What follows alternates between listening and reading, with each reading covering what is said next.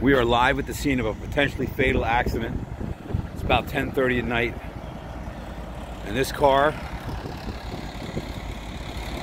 four-door Chevy, was making a left-hand turn at this intersection at the corner of 252 and Goshen Road.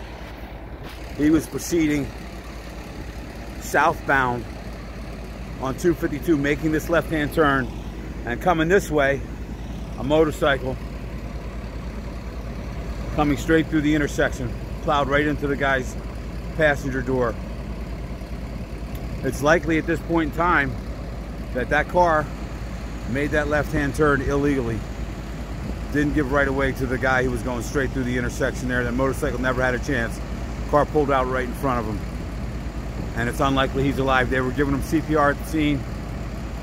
And one of the neighbors who came out said it didn't look like he was breathing.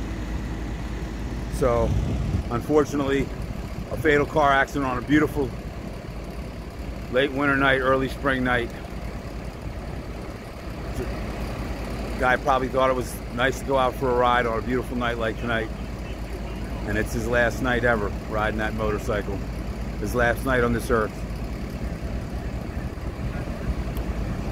Out, out, brief candle. Don't take anything for granted in this world. There's no promise of tomorrow. Love all you can while you're here. And God bless the rider of that motorcycle as he moves into the spirit world.